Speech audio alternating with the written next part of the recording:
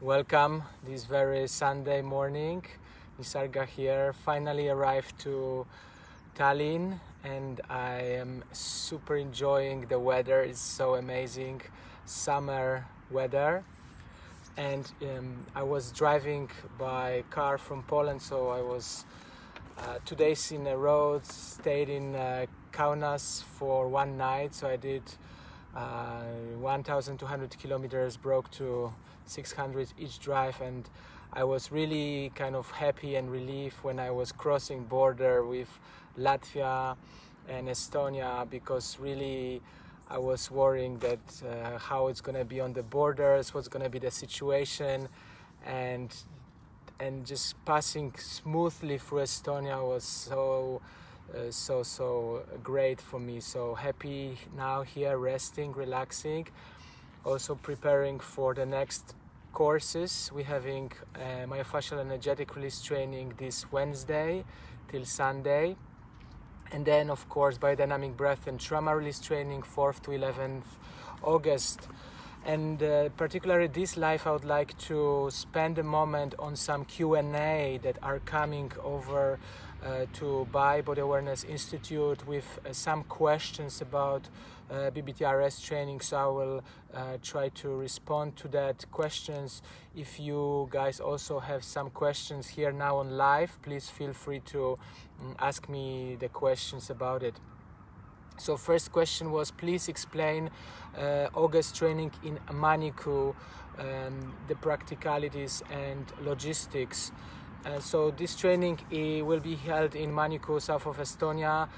If you go on our website, bodyawareness.ee, you will see a price for the course and then additionally price for accommodation, so you can see what are the details for this. Before you joining the training, depending on which level you are signing up to, you will be requested to watch some webinars that will be preparing you to anatomy of trauma, anatomy of breath, Reikian body types, which is really essential part of the training that helps us understanding deeper the work on trauma. So after you contact with our office, you will receive the links to these webinars when you can watch, and also send a quiz after watching webinars, and this quiz will be checked and you will pass those webinars. There was a question also coming quite frequently to us: what is the difference between personal journey and becoming biodynamic breath and trauma release practitioner? How many modules does that involve, etc.? So personal journey is usually when you come first time to the training, when you want to work with yourself, when you come and you're having some unresolved issues, maybe emotional or physical, related to your body, mind, and you would like to work it out, you would like to go deeper into yourself and find out what is the cause of those troubling events in your life, how you can resolve it, how you can go to the core of it and unwind and start relating in a more healthy way. Now, the practitioner training is when you repeat those modules 4 times. So the training is consisting on 4 modules at the moment, which is still in group room modules. Very shortly we are also creating a new training, which will be online training, which will be announced very soon. Will be founded with 3 online courses and 2 training in group room. But this will be announced from very soon, and we will be starting in September. Until now, it's still the formula is that we are doing 4 modules in group room for practitioners training. Now, what is the difference between practitioner, BBTRS, and individual journey? That in case of practitioners, because you are coming 4th time, you are really learning very deeply about how to work with trauma, how to hold the space for people, and that requires really a lot of time and commitment, because we want people who are really certified with biodynamic breath and trauma release certification really know what they're doing. It's not something casual that we just you know, work with people. Trauma work is a very sensitive work that requires a lot of professionalism and deep understanding of many different skills related to body work, breath work, touch, meditation, sound expression, movement, and of course all the trauma psychology. So that understanding of full training requires 4 modules that will help people to hold a space for others. But in this training also what happens that you yourself going very deeply into resolving your own issue, your own stories, your own past events. So I notice for many people coming over to our institute within few years how much they change, how much they transformed. And so the becoming a practitioner of BBTRS also helps people who are on the journey go through very deep, profound transformation with the process. Another question that came to us was, what is the difference between, for example, biodynamic breath and release modality or rebirthing? So, for example, in biodynamic breath and trauma release method, we are focusing on trauma release. This is our main focus. We are bringing somatic awareness of felt sense through the breath, through the movement, through the expression. We are keeping our session on soft level of charge, so the person who is engaged with the session stay present to their expression.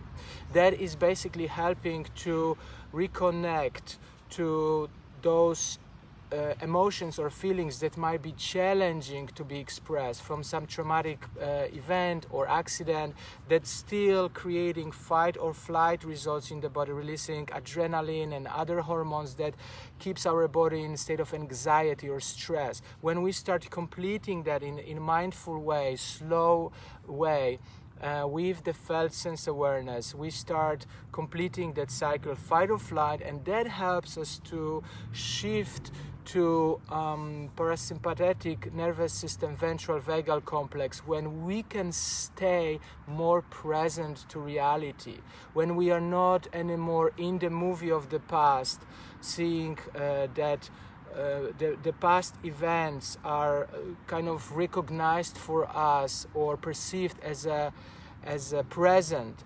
What we aiming for is completing that cycle and being able to look in reality as it is without this past traumatic charge to that event. So basically we are detaching the past story with the present moment and being able to stay present to ourselves.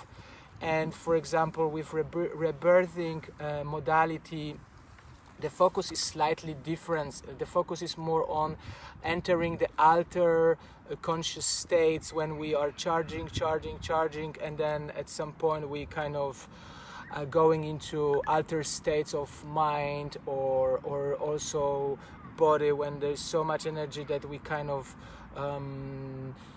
checking out in some ways and reaching an amazing experience, blissful experience out of the body, but there's no often anchor into the body. There are no tools to anchor in the body. Biodynamic breath and trauma release anchoring everything into the body. Everything starts in the body. Of course, it's not only about body, but if we treat body as a main temple, as a main container, so we really pay attention and stay focused in this therapy to be present to here and now, to feel the body sensation, what's happening in my hand, when the wind blows on my body, where do I feel it on my body, which part of the body might be disassociated, disconnected. Most likely those disassociated parts of the body, this is where traumatic emotions get stuck, frozen, interrupted.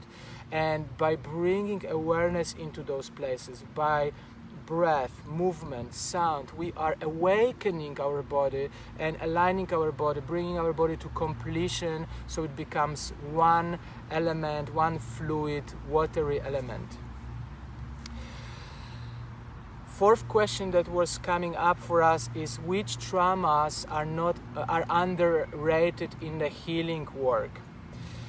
I think that very often the underrated traumas for people are birth traumas. I know often people coming with tremendous traumas related to birth, either premature birth or forceps or suction or even cesarean, but they don't know, because I think those birth traumas are the first one that we even don't remember. We even have no idea. We sometimes even don't ask our parents how was our birth, or our mothers were so difficult time during this time that they don't even recollect that it was problematic. They also might have shut down the memories of this experience because it was too traumatic.